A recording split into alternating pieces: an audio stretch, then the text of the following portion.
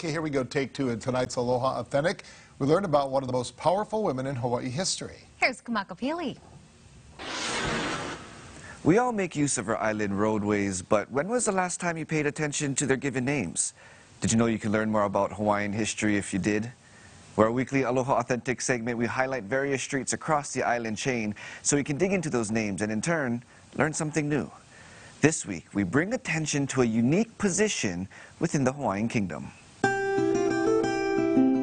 In the Ahupua'a of Kahalu'u, which lies in the moku of Kona on the island of Hawaii, stands a roadway that carries the title of a position that once co-ruled the kingdom. We're talking about Kuhinanui Street.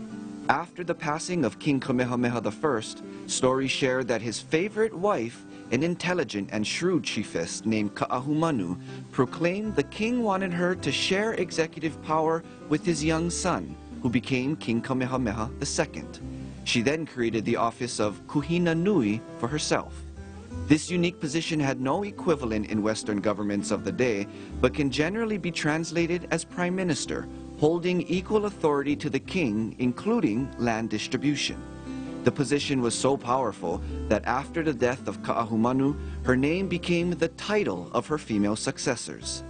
Within Hawaii's first constitution in 1840, the position of Kuhinanui and its responsibilities was codified. But as time went on, legislation established departments within the government whose jurisdiction would overlap and make the position redundant.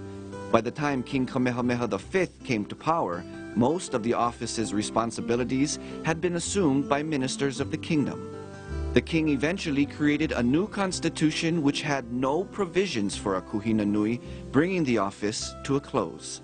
In total, there were 6 individuals who served as Kuhinanui, a position that held great power in the Hawaiian Kingdom for 45 years. Did you know? Now you do.